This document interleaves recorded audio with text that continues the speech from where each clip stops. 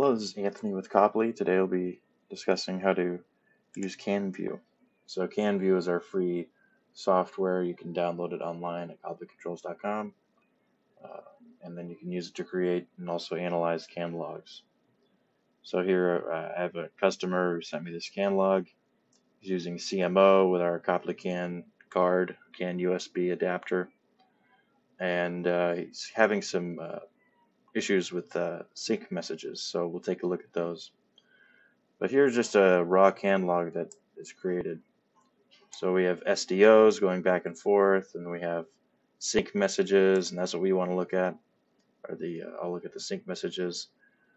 So first thing I like to do is I like to load the EDS files. So I can get nice descriptions, so I don't have to look up all these objects. So what I'll do is I'll go to Tools, Network Config. I'll right-click into this white space, create new network, and then I will go to where I've saved the canopen.eds file. That's available on our website as well. And then here we go. Here all the defined objects get loaded in the description. So we can see here is using setting the control word, it's the quick stop option code, has a PVT segment. So let's go to the filter now, and I want to filter on the sync messages. So if we look at a sync message, it has a COB ID of 80. So I want to add, I'm going to go by the CAN message ID, which is the COB ID, this center column here. And then I want to type in 80 for value. That gets ANDed with the mask. So I'll just say sync messages. And if I type in A here and I hit apply, here are all the sync messages. Let's say I also wanted to filter on something else. So like I'm going to keep adding filters. So I wanted to filter also on an object ID. So let's say like a pretty standard one is 6040, which is the control word. Then I would just type this A ORD B, hit apply. And now we have all of the SDOs involving the control word as well as the sync messages. So that's kind of how you use the filter. There also has a nice help button here, so we can use AND logic, OR logic, NOT logic, and then you can also write expressions. So parentheses for grouping. So it's a nice feature. But okay, so let's get to the actual problem that the customer had. So sync messages, and then I can look at the different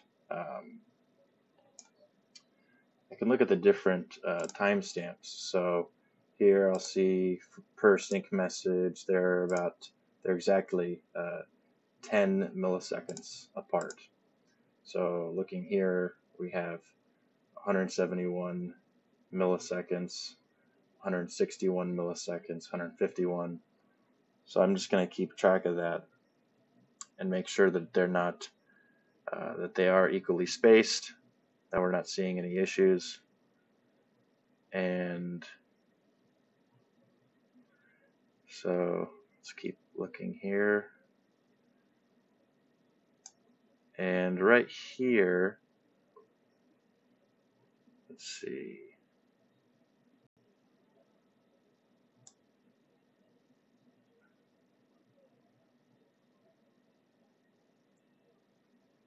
Oh, okay.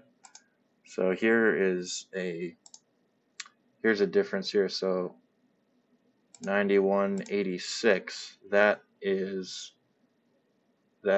only 5 milliseconds, and then this 8486 is only 2 milliseconds. Like that's 1.5 milliseconds. So they've got most likely a hardware configuration problem. So CAN open protocol, especially when you're talking about sync messages, it's defined in the hardware layer. So if you're getting erroneous sync times, then it's most likely due to master software error